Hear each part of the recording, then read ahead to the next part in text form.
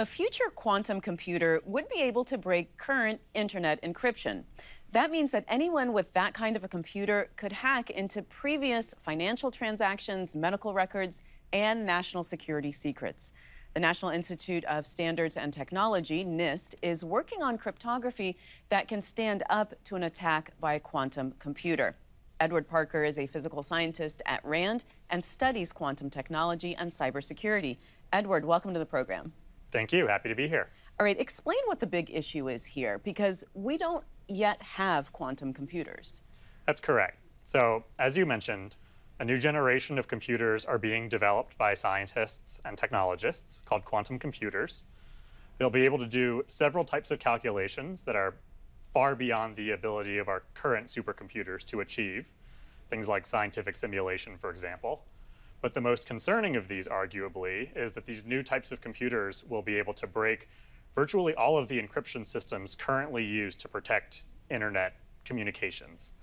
So a bad actor which has a future quantum computer with very high capabilities could potentially read essentially everything over the internet, which would make the internet essentially useless for things like online commerce or sensitive communications, emails. All of those communications would be readable by someone with a quantum computer.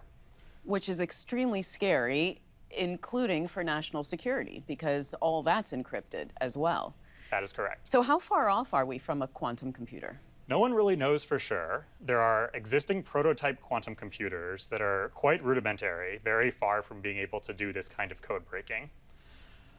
Some of my colleagues at RAND did a study where they interviewed several experts and asked when quantum computers would become capable of breaking codes. There was a very wide range of estimates. The median, I believe, was around 2035. So this is probably something like 15 years out, but there's huge uncertainty in that estimate. Explain NIST's role, then, in protecting internet traffic right now and in the future. So NIST, the National Institute of Standards and Technology, is a government agency which is in charge of establishing a variety of cybersecurity standards, protocols, procedures. And in terms of quantum, what they are doing is coming up with a defense or countermeasure against future quantum computers, which is called post-quantum cryptography, which means new encryption systems, new mathematical ways of encrypting information, which are believed to be not vulnerable to a future quantum computer.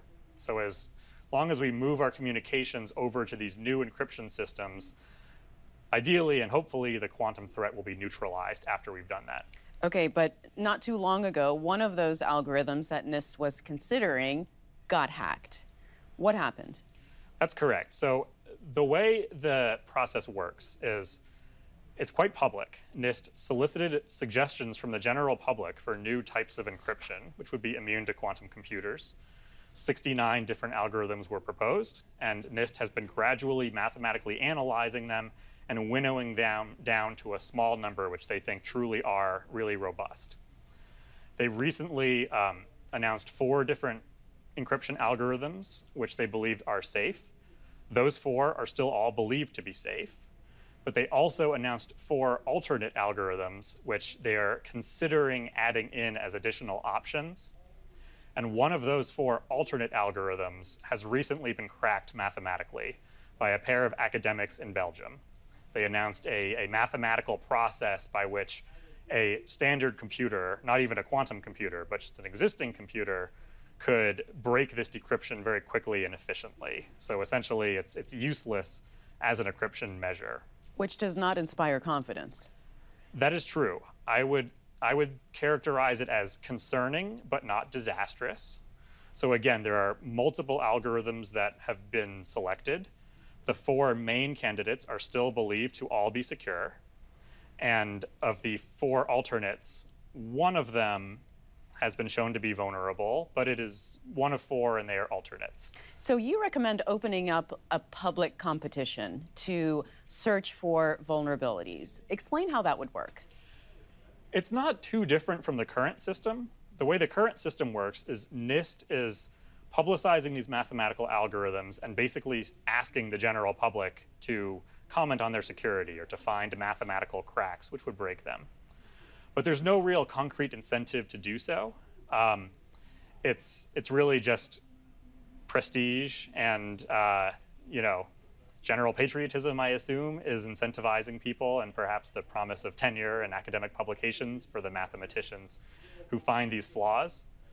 So in a recent commentary, I suggested just adding in an additional financial incentive by having NIST just say, we'll offer a reward for anyone who can find any of these mathematical flaws. Exactly. And is it quite challenging, as we wrap this up, to implement an encryption standard once it's adopted? Absolutely. It will be a very complicated, extremely logistically challenging and expensive transition, because essentially every communication system connected to the internet today will need to upgrade its encryption. That will probably take many years. President Biden recently issued a national security memorandum ordering the federal government to begin that process. And the goal that President Biden said in that memorandum was as much of the process should be complete as practical by 2035. So this will be a decades-plus transition process. All right, Edward. Thank you so much for coming in. Nice to talk to you. Thank you very much. Thanks for watching. If you enjoyed the video, give it a thumbs up and subscribe to our channel so you don't miss out on any future Government Matters interviews.